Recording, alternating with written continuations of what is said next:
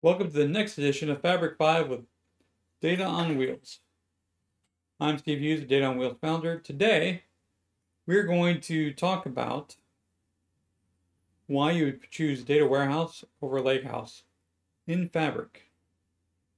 Let's get going.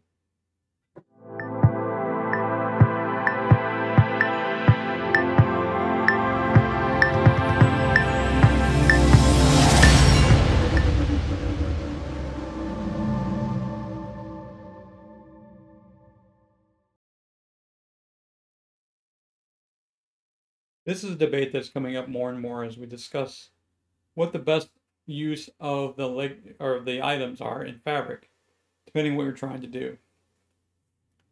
While Fabric is still in GA at the time of this recording, still in preview at the time of this recording, we have two different architectures or storage models that we need to talk about.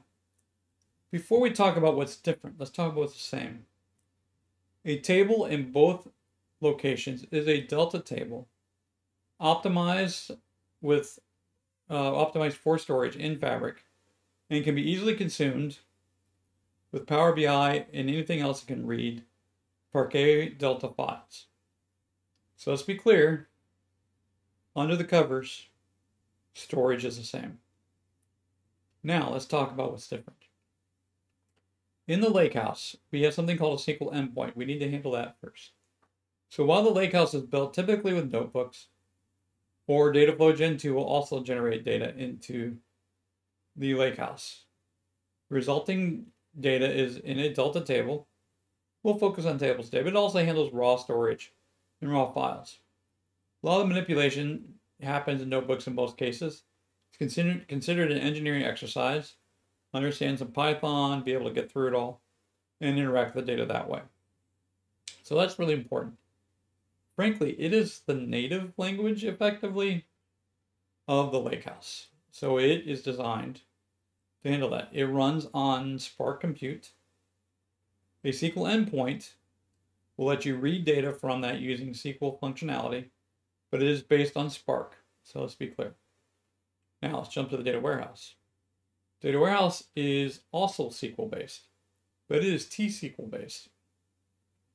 And it is designed to run on the best of what we've learned from SQL Server. It actually will allow you to create tables and store procedures, views, and all those kind of typical SQL Server objects that you've created in the past. Maybe not everything's there yet, but that's the goal.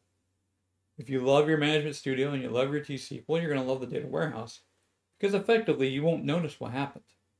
It's still reading and writing from the Delta tables using functionality that's been in SQL Server since 2012, but it lets you actually, operate against the data very cleanly. But the big difference on the SQL side is it allows you to write data using SQL as well. So when you're looking at this from an environment standpoint, Microsoft has done something very cool, in my opinion.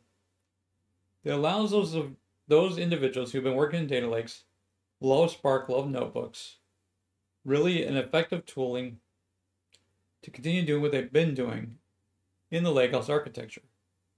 In previous videos, we've talked about Medallion architecture, for example. The Lakehouse could be gold. Why? Because it still handles SQL as a way to interact with the data, but you don't have to interact with it that way.